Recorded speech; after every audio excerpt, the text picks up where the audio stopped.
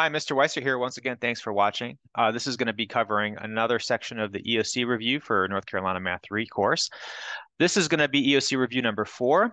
This is going to be broken up into 3 different videos, 3 parts. The first part's going to be roots, zeros, factors using synthetic division, and the remainder theorem. And then the second part's going to be talking about long division and just simplifying, multiplying, and dividing rational expressions. And then finally, we're going to finish up with adding and subtracting rational expressions and also solving rational equations. Wherever possible, we'll utilize Desmos to help us solve using technology, but I'll also show you hand techniques as well for all of these. So this first video is going to get into roots and zeros.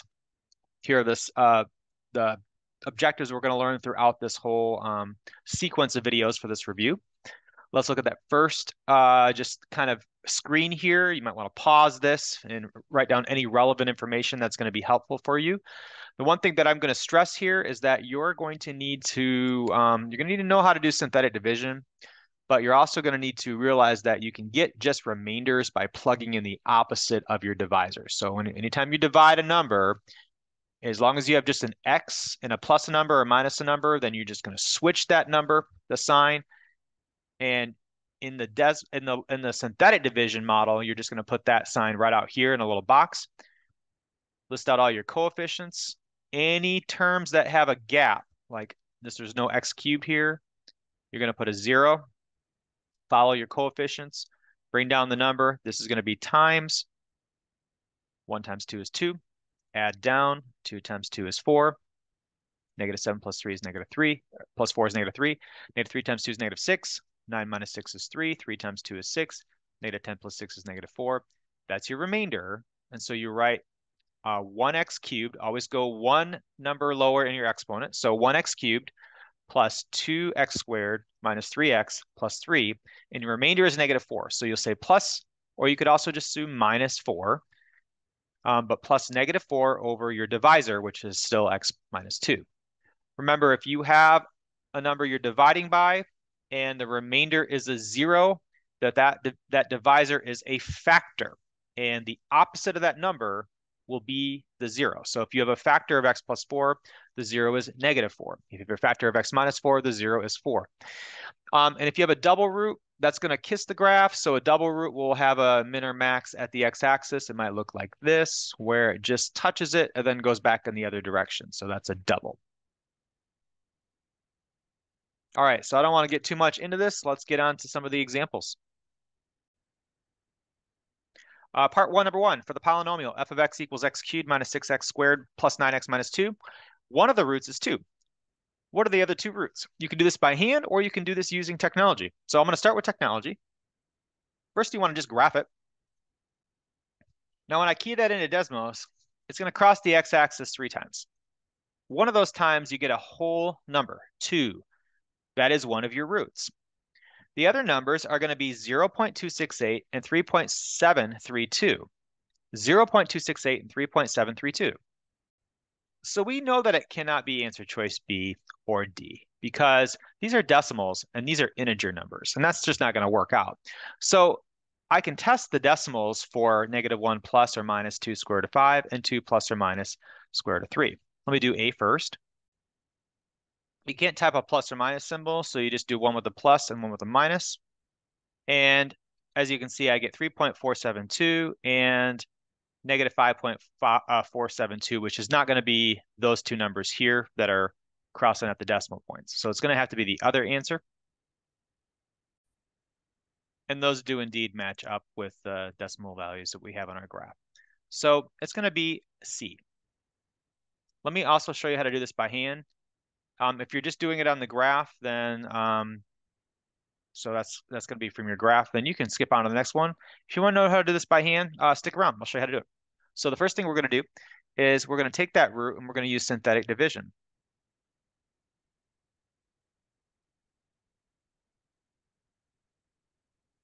So I'm going to bring down the 1, multiply by 2, write that answer here, add down. -6 plus 2 is -4. Multiply that -4 by 2 to get -8. 9 plus -8 is 1. 1 times 2 is 2. Add those together, you get a remainder of 0.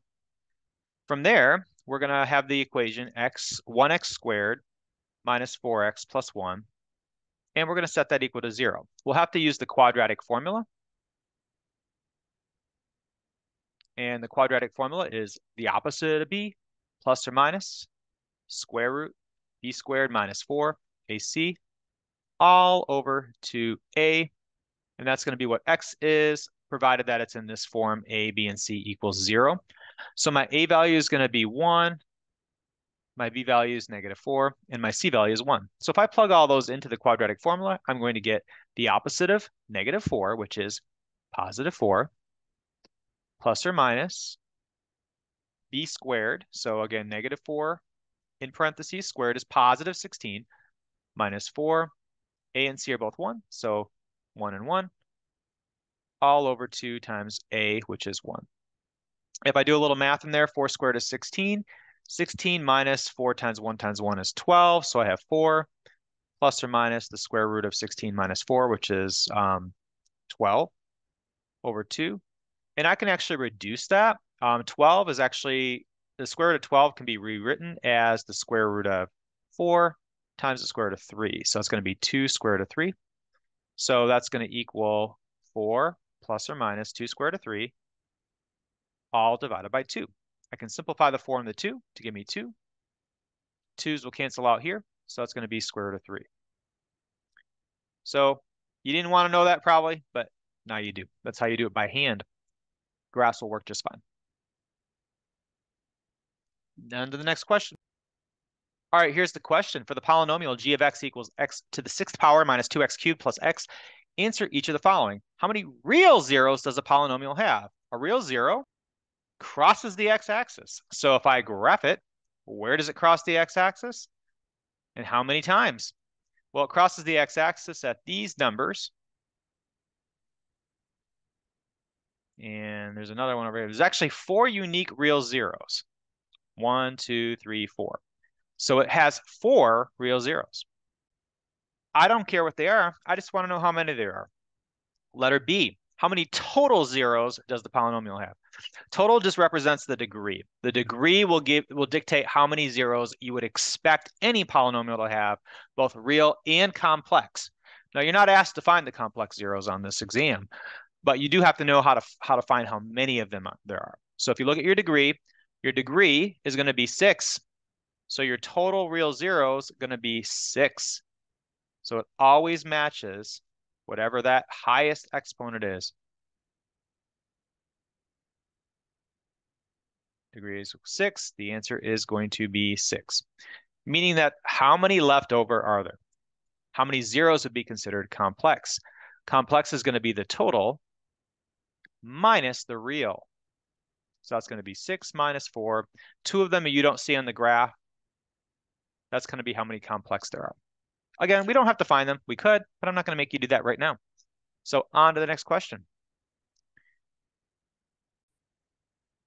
The question is, which of the following polynomials has the following characteristics? 3 distinct roots, -1, 0, and 3.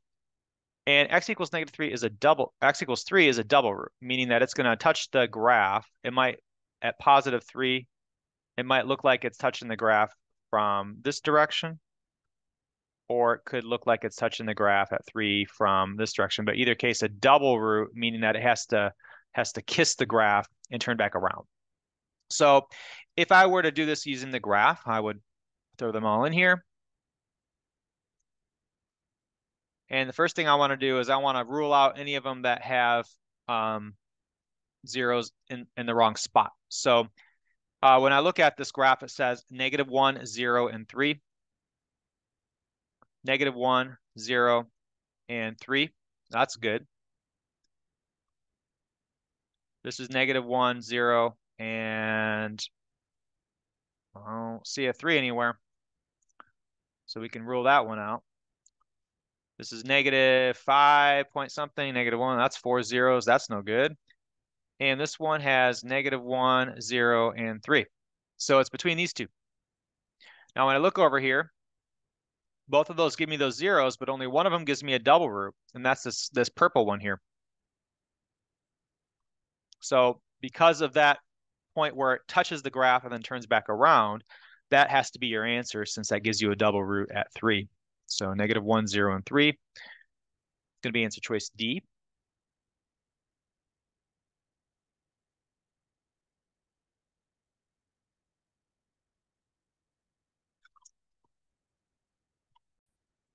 And that's how to use Desmos to get the answer. Now, if you're good with that, you can move on to the next question. If you'd like to see how to do that without using a graph, let me show you. First thing I want to do is I want to set up my factors. So my factors are always going to be opposites. So my factors are going to be x plus 1. X equals 0 is just going to be x, so times x. And then x minus 3 is going to be your other factor if 3 is your 0. Since the 3, 0 is a double root, I'm going to throw a square on the outside. So I'm going to rewrite this with the x on the outside, x plus 1, and x minus 3 squared. The next thing I'm going to do is I'm going to expand the x minus 3 squared to give me x squared, double the negative 3x, so minus 6x plus 9. And then I'm going to distribute the x into the x plus 1, so it's going to be x squared plus x. And then finally multiply those together, and that should give me answer choice D.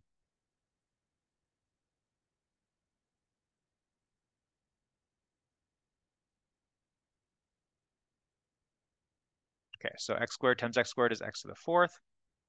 X squared times negative 6x is negative 6x cubed. X squared times 9 is 9x squared. X times x squared is x cubed. X times negative 6x is negative 6x squared. And then 9 times x is 9x. Let's simplify. So x to the 4th. These two are going to combine to negative 6 and positive 1, so minus 5x cubed. And then these two, negative 6 and 9, will combine to positive 3x squared plus 9x. So that does indeed match answer choice D. All right, let's move on to the next question. This question says, what is the remainder when 3x to the 4th minus 2x plus 1 is divided by x plus 1? There are two ways to do this. Option 1 is to use synthetic division. You're going to realize that there's a couple missing terms. There's no x cubed term, there's no x squared term between those 4th terms and x terms. So you're going to have two zeros in there. You got to switch that sign to the plus 1. So there's a lot of potential ways to mess this up. But bring down the 3. 3 times negative 1, negative 3, add down. Negative 3 times negative 1 is positive 3, add down. 3 times negative 1 is negative 3, add down. Negative 5 times negative 1 is 5, add down, and you get 6. And remember, I just want my remainder, so my remainder is 6. Option 2 is to use remainder theorem. That's going to look like the substitution. That same number that you put in the box over here will get plugged in for your x's. Don't worry about your gaps. When you evaluate that using a calculator, you should get 6 as well. And you can see here, I plugged it into my TI-84, 3 parentheses negative 1 to the 4th power minus 2 parentheses negative 1 plus 1 also gives me 6. So the answer is 6, no matter how you do it. Okay, pick the one that you want to write down for work, and let's go on to the next question. All right, for part 1, number 5, the question says, for the polynomial x cubed minus 7x minus 6, which of the following is a factor? And you have three ways to do this. The first two ways are just using either synthetic division or remainder theorem. And the goal is to get a remainder of 0. Now, the drawback of this method is that you're going to have to test it for all 4. And what if your answer is the last one?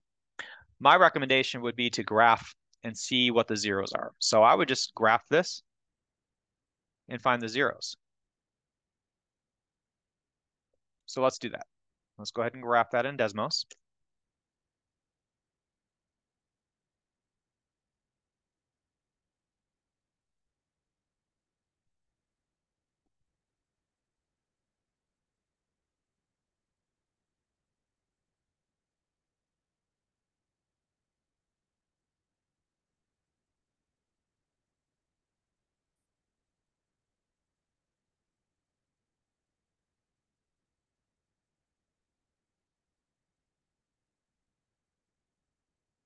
All right, so our zeros are going to be negative 2, negative 1, and 3.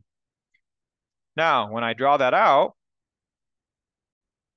you got to be aware that the factors are going to be the opposite of the zeros. So my factors are going to be x plus 2 x plus 1, and x minus 3. Let me show you on a graph that graphing these three factors together is going to produce the same graph as what you see from the original expression.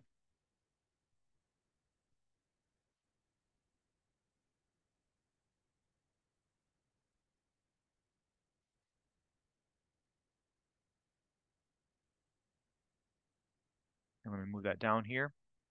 You see how those two are the same graph. So now I can answer the question, which of the following is a factor?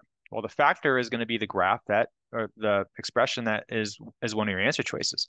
And it looks like I have an x plus 2 over here.